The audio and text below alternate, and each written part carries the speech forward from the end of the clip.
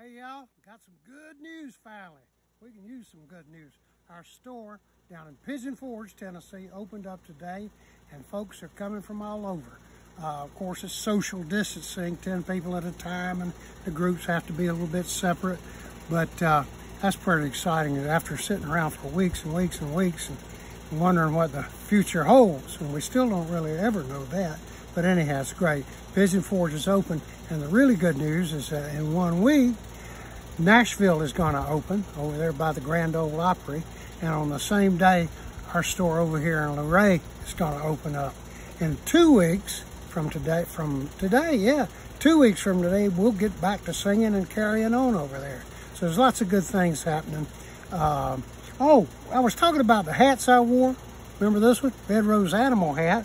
I got that down in Newton County, and it was the first hat I wore on the show. I wore it a lot. Maybe it wasn't the first, but well, I wore it a lot the first couple of years. Pretty good outfit. That outfit, Red Rose Animal Feast, been around since before the Civil War. Dog hat. Man, I love this. Remember everybody had cat hats? Caterpillar tractors, everybody's talking about cat hats. Well, I wanted a dog hat, and I ran into this old boy, African-American gentleman who was the dog trainer for the county down there in Morgan County, where I lived at the time, out in the old farmhouse. I said, "Where'd you get that hat?" He said, "You want it?" I said, so we swapped him my hat. I gave him, I don't know, Atlanta Falcons or something, and he gave me this dog hat. So everybody had a cat hat, but I was the only guy around that had a dog hat.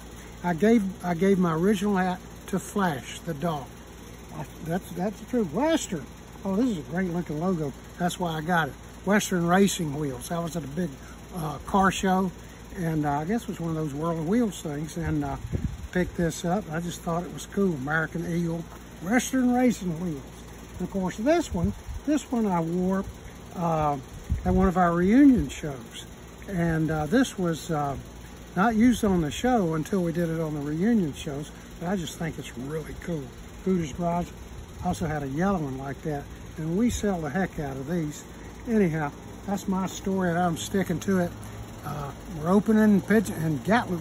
I still say Gatlinburg. We moved from Gatlinburg, had to because they were leasing out the business and putting something else in there. So we moved over to Pigeon Forge. It's a great new location. It's still growing. It's still getting better. Plenty of parking, lots of things to do around there. And of course, if y'all been to Nashville, you know that's a great store and a great location. But I can't wait to get back on my feet with the band over there in Luray in a couple of weeks. So it's all beginning to happen, folks. It's beginning to happen. And I hope y'all are safe and well and happy and are getting through this thing a day at a time. And we all know now that better days are coming by and by. I'm down and I'm gone.